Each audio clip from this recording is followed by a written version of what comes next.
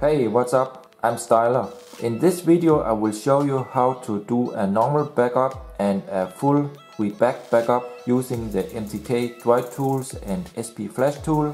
And before you can do this, you of course need to have full root access on the smartphone. And to get this, please check out my other video about rooting the 4.2 or 4.4 KitKat on Mediatek devices. You find that on my channel. So first of all, here I have a phone here, and I'm going to do a normal backup of this phone here. And some phones you can't just do a normal backup, you have to do a full READBACK backup. And let me just show you now. I will connect this phone here first of all with the USB. I will turn on the phone, and of course you also need to be sure that developer option is enabled on the phone. So the first thing I'm going to do is to install the drivers, and you need to install the PDA-Net Plus drivers and the MTK 65 USB VCOM port drivers. And I will of course provide these in the video description, but let me just zoom in here so you can see. So the phone is connected here with the USB cable, and let us go into MTK Droid Tools here and open up. Sometimes you also need to accept something on the screen here, so just accept that this computer is trusted. But when you see this, actually you can see here we have root found on the device. Click here, you can see you can't press the backup yet, because you have to first click on the root, and you will say yes here. You use the root on the phone. You will see something going on here on the device. So after some time you will see that this one turns green and we have root shell here. Then you go to the tab here. Now you can click on the backup, and now it will just do a normal backup of the phone. You see here process here in green, so you just wait. So one thing I must say about this kind of backup is that if you do this backup, it's not a complete backup of the phone. This is a normal backup of the system files and boot and recovery and so on. But I will later in the video show how to do a full READBACK backup, and I prefer the READBACK backup because this is more complete. But anyhow, if you're doing a backup like this is just faster, and still is a good backup. So this process can take a really long time depending on how fast your computer is, but you just have to wait. So after some time, and it will finish, you see this. It will ask if you have to pack the backup. You say no. So after that the task is complete, and then you go to the directory where you have the MTK Droid Tools, and inside here you will find something called backups, and in backups you go into the backup here. You will find all the files from the phone. So this is a complete backup, and now we go back to the MTK Droid Tools, and here you then click on to prepare blocks for Flash tool. You go into the directory and find files.md5. You click here, and now it will convert the backup here, so it will work together with the SP Flash tool. So when this is done, you see here copying is complete. You go back, and we find here, let me just show, we find here inside files to Flash tool, and here we see some few files, and these you should use together with SP Flash tool. And in SP Flash tool you just load the Android scatter file here, txt. So this is how you do a complete normal backup with MTK Droid Tools. And sometimes it's not possible to do a backup like this, and I will show you another phone now and show you how to do a full READBACK backup. So now I'm going to show you how to do a full READBACK backup, and here I have the Yumi 0, and the file system on this one is a little bit different. So when you're going to try to do a normal backup on this one, you won't be able to back up in the same way. So just let me first of all connect the cable here, and let me again open up MTK Droid Tools, and you see here I have to enable, so I just say OK.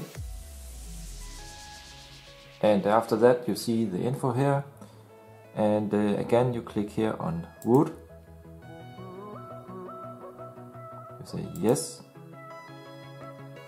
and it may ask here, and you say here access yes. After that you see something is going to be installed here, and you just wait until we have here the green square and root shell again. Then you go to root, click backup, and here you see that you get this warning here, system and user data won't back up to continue. So here it will not work in the normal way to do a normal backup, so I say no. So what I do now is to go back here, I click here on block maps, I create here a scatter file,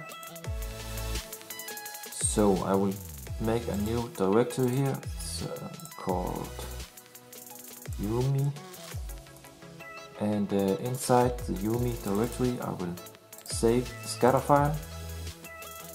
Okay, so now I'm going to open up SP Flash tool. So here I have the SP Flash tool, so I'm going to click here on scatter loading, and inside the Yumi directory that I created, load the scatter file, so you see here, and then we also go to READBACK, so I click here on add, double click, so I will save the ROM file inside the Yumi directory together with the scatter, say save, and here you have to click and input the length of the READBACK. So I will go back here to the MTK Droid Tools directory into the Yumi again, find the scatter file, open this one with Notepad++.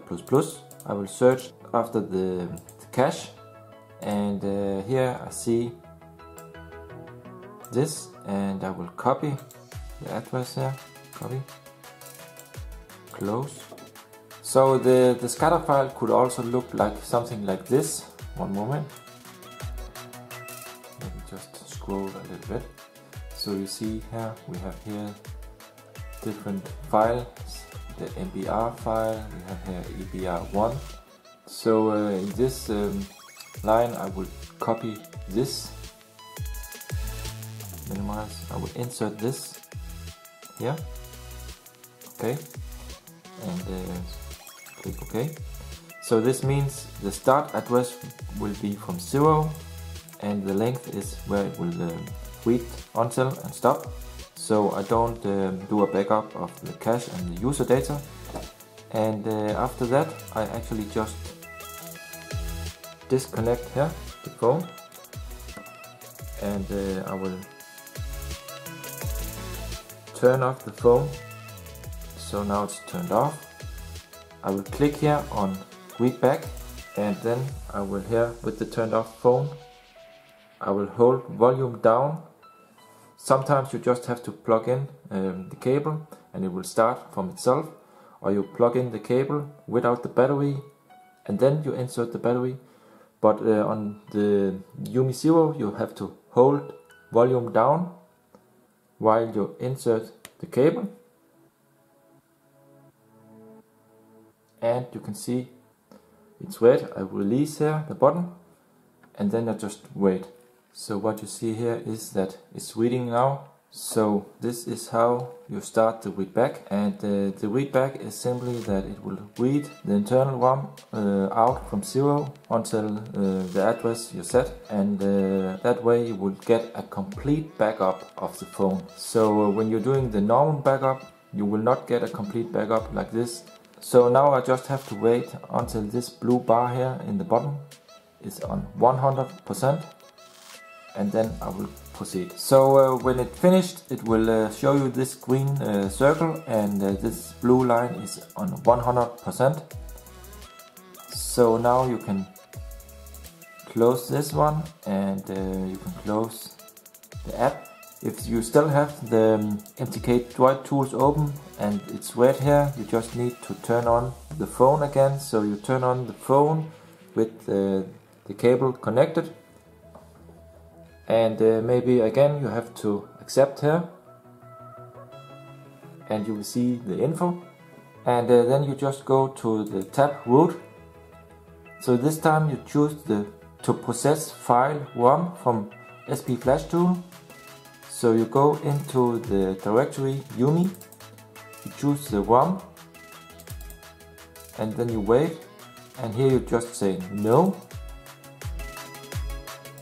cancel, and wait again.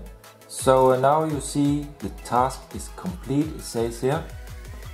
So you can now close the MTK Droid Tools, and we go inside the MTK Droid Tools directory, inside the backup directory, and inside here we find the UNI 0 backup. So here you have the complete backup, and these files here are also ready to use with SP Flash Tool. And if you should share this backup, remember to remove the nvram.bin, because you don't want to share your email number. And that's it, how you do a full READBACK backup with the SP Flash Tool and MTK Droid Tools. So as told before, this is the most complete backup you can do, but this one is without the cache and the user data, because you don't normally want to share these with others. So that's it. Thanks for watching. See ya.